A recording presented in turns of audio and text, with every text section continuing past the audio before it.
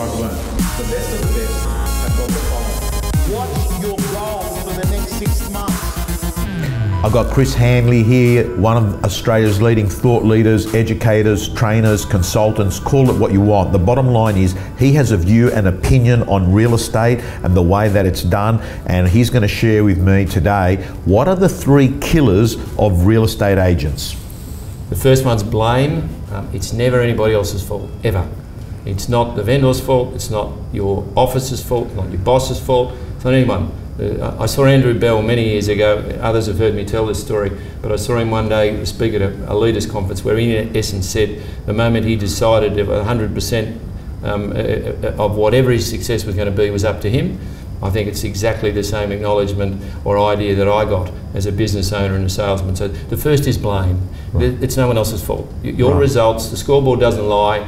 If you haven't got enough sales or enough listings, you haven't prospected enough, you haven't worked with enough buyers, it's pretty simple. The second thing is that most agents don't understand that what gets you to this place isn't going to get you to that place. Right. So what happens to them, that they cruise along, they've got an energy-driven business, which is all good. They go to the gym, they do all the right thing, and they get to this place, wherever this place is, and they stall there. And it's because they think if they continue to repeat what they've done, it's going to get them to that place, and it doesn't. So, and the third thing, and this is the one for me, is that they stop learning. They stop going to different people and reading things. They stop getting out of the industry and going looking for other ways to do things. I could go on and give you another 7 or 8, but those 3 are the significant things. There is a fourth, and I'll add it here. For some people, I believe what happens with them is that they don't introduce what I call proper systems. I've met people who've told me they've got systems, and I said, all right, show me the systems. And when I've gone into them, they actually haven't got systems. They've got bits and pieces of process. A system starts at A and ends at Z. And I've just noticed with all the great agents, the really good ones, they've got the complete system rather than little bits and pieces. So those 4 things. Okay.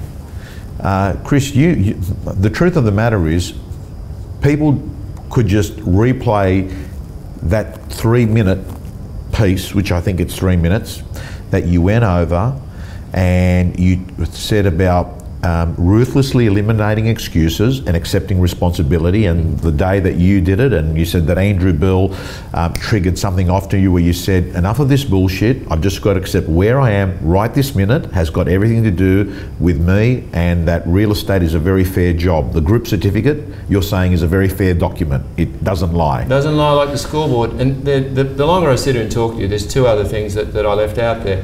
The 2 other things I left out is this. This is a research fact that's come from universities, not from my head. Most people in our industry, but other industries, work to a capacity of between 40 and 50% tops. Which in effect means in our industry between 2 and 3 days a week. The other couple of days you're not working at your capacity. So most people, if somebody told them that, they'd maybe understand that even though they think they're tired and they're working really hard, they're actually not at capacity. Your mind lies. That's another thing. And the final thing is this. Most of us wander around, we have 60,000 thoughts a day. 50,000 of those thoughts are repeated. It's busy in there. Most real estate agents, the inside of their head's like a pinball machine, and it's going bang, bang, bang, bang all the time. And we spend all this time trying to get clarity. So we think we think through issues and problems in between all the other stuff. The reality, and what I've learned, is you do not get clarity. Clarity just doesn't come to you. It doesn't drop down like a screen. So for all these agents who know that the business isn't right and they're trying to work out what to do, I'm going to tell you right now, you won't get clarity. You only get clarity after you act.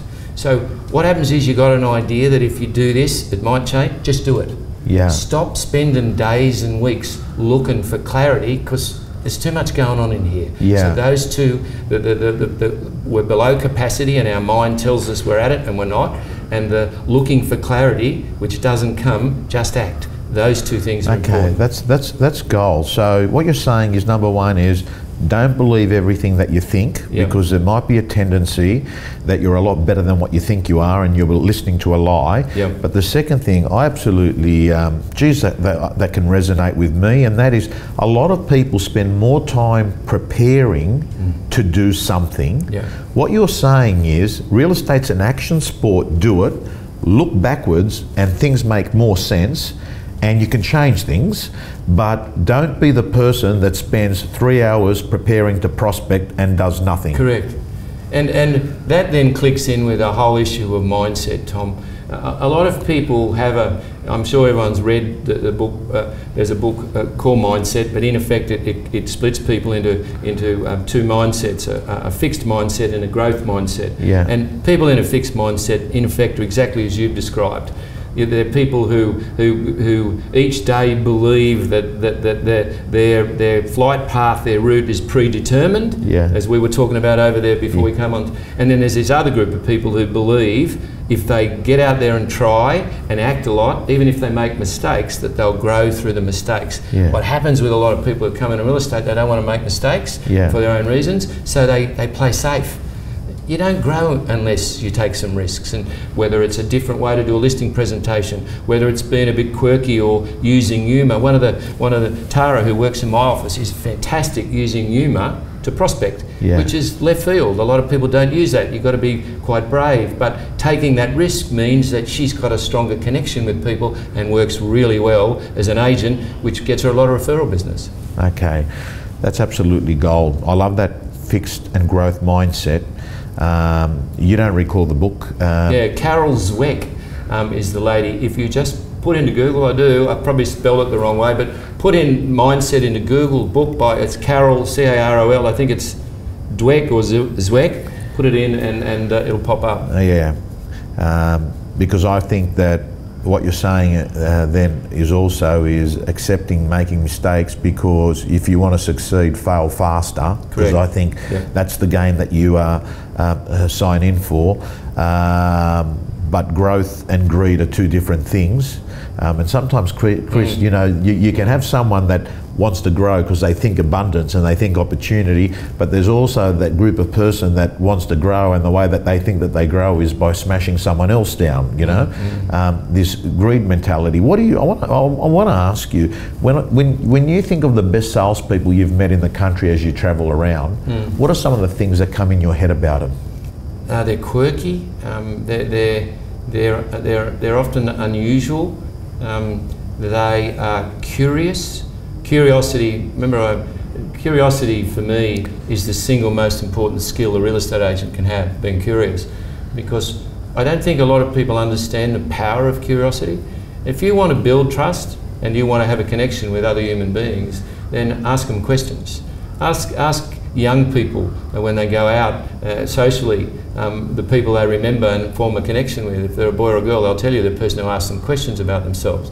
So the whole issue of curiosity is particularly important. But what did you ask me then before I went off and talked about that? The qualities that you think of the best people that you've met. And you said quirky, you said that they're curious. They also have this instant ability to connect, a bit like speed dating. They have this ability to sit down with someone and make them comfortable, and they're really, really, really good listeners. Yeah. You know, I believe most listing presentations in real estate are if it's an hour presentation, the agent speaks for 50 and the client speak for 10. That is the exact reversal of what should happen.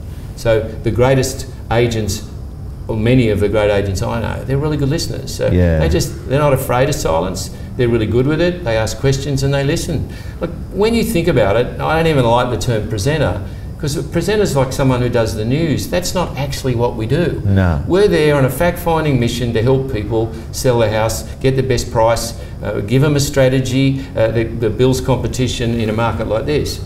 We're not actually there to present. Like, presenting's a weird word, don't you think? Oh, absolutely, Chris. Because I think what great real estate agents do, actually not real estate agents, I think what great human connectors do is they have the ability to make the person that they're talking to feel totally comfortable with who they are, whoever they are. They'll just say, "It's you're just. I'm not judging you. I'm curious. I like you. I find you interesting." They just have this ability. And safe, Tom. And safe. And they feel safe.